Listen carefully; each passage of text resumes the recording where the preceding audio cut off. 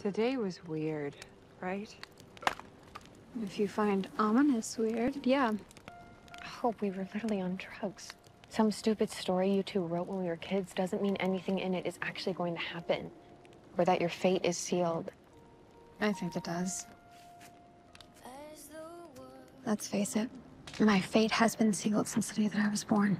Because there's always a loophole to magic, and I'm the loophole. So if the whole reason I exist is to defeat Malivore, at what point do I stop fighting it and just accept it? You don't. You don't want everything that means. I don't. That stupid story made me remember all the reasons why. My whole life has been one trauma after another trauma, and if I have to become a tri-bred, it's like I'm stuck in that trauma forever.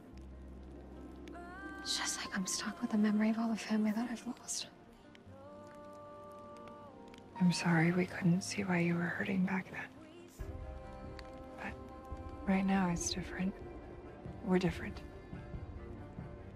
I'm still a work in progress, but I'm definitely a better version of Lizzie Saltzman.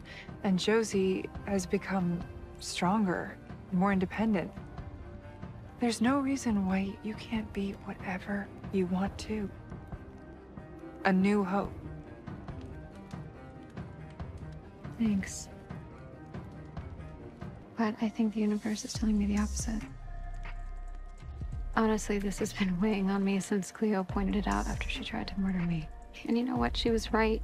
Because I do feel responsible for every time a monster comes along because I know that I'm the only one that can stop it. You know, what if I don't do this and someone I love gets hurt in a way that I can't fix?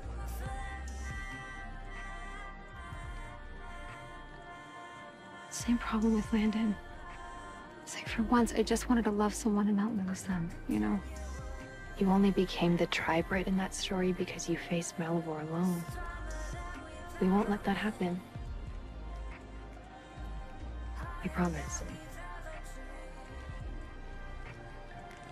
Panda promise.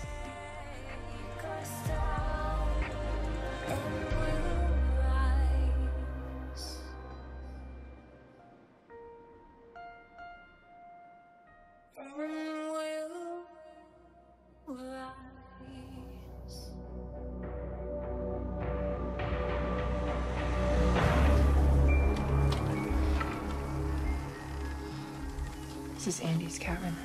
I swear to God, if she's crawled out of that hole, I will kill her again. It's not her. Footprints are too big.